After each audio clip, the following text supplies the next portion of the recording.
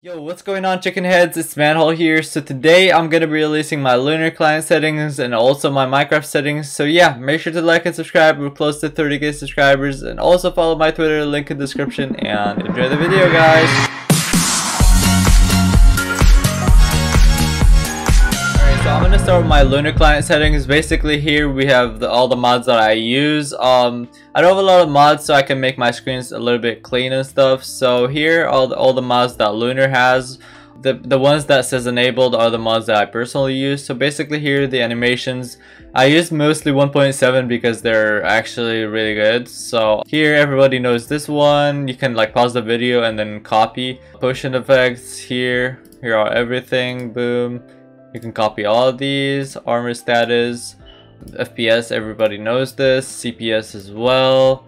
Memory, crosshair. A lot of people ask me about this mod, so there you go.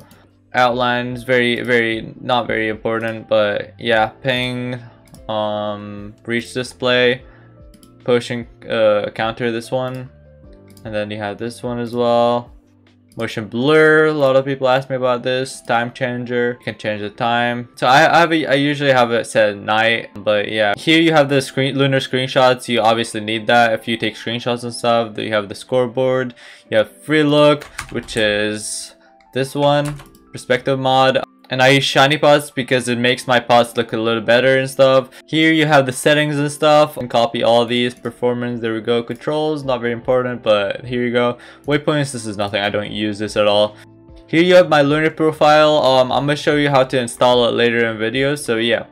Now onto my Minecraft settings. So basically here you have all my controls, sensitivity and stuff. Basically I use my scroll wheel because I used to play with that since I started playing Minecraft. So yeah, the only thing I have that I use as a hotkey is my F5. I use the grave key instead, so yeah. So here you got my chat settings. You can copy all these if you want. Video settings, you can copy all of these. Details, you can just pause the video and copy it whatever you want. Here, quality, performance, and other.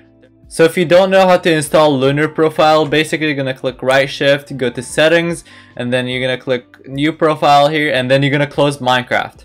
So after closing Minecraft, what you're gonna do is go to my description, click on my Lunar Profile link, and then download each one of these files. Once they're downloaded, you're gonna click right click and then folder. I'm gonna call it menu, and then you're gonna drag all these files that you downloaded into the folder, and then you're gonna cut it or copy it, same thing. Hello, okay, cut, and then you're gonna type up data. You're gonna go to .minecraft config and then lunar, and then you're gonna paste it here. Basically what you're gonna do, you're gonna delete this one. This is the profile you created in game, remember? Here you're gonna delete it, and then this is the one that's gonna replace it. You're gonna right click on this one. Oh my god, I hate this. And then open it with Notepad++. Basically this is the profile that you created in game. What you're gonna do is you're gonna change this with menu, which is the folder we downloaded, my profile, menu as well, not manu, what the heck.